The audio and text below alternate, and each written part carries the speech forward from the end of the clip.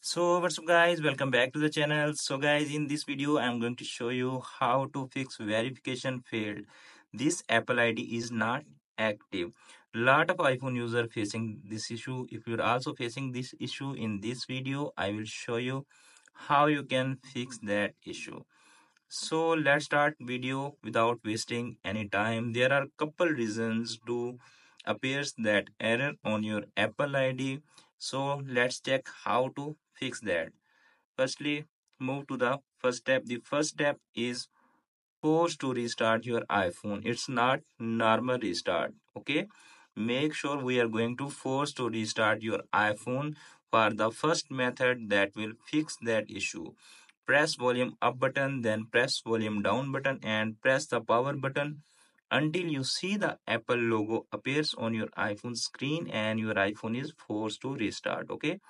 This will fix if you have any issue on your Apple ID or any network issue. Okay.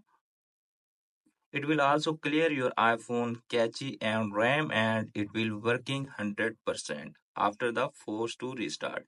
Okay. If that method not working for you, then move to the next solution. The next solution is we open Safari browser and search here. You can see appears on screen Apple system status. Okay. This is the official website that Apple provide to check your system status. You can see appears on screen. Tap on plus icon. You can see appears on screen all activity that you are using right now on your iPhone is showing here and it's also available on your iPhone. If any of service unavailable, it means it's creating the problem in your Apple ID and your Apple ID is not activated, so you can click it and contact the Apple 600%. Okay, now check the Apple ID. You can see appears on screen Apple ID also available. If it's not available or it's in showing in unavailable, it's mean your Apple ID not activate. You can contact the Apple support service, they will fix. Okay, so if that method is also not working, then here is the other solution that 100% will fix your Apple ID. You need to open Safari browser again and we jump on another website that official Apple id.apple.com. Okay, here you need to log in with your Apple ID that showing a sign in. You can see appears on screen. When you press the sign in, it will ask your Apple ID to continue. Tap on continued. Okay,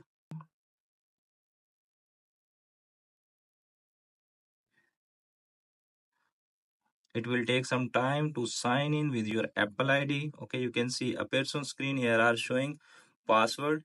Tap on password and reset your Apple ID password. It will fix your Apple ID not activate issue. Okay, you can also do that in your Apple ID. Tap on setting. Okay, tap on Apple ID. You can see appears on screen.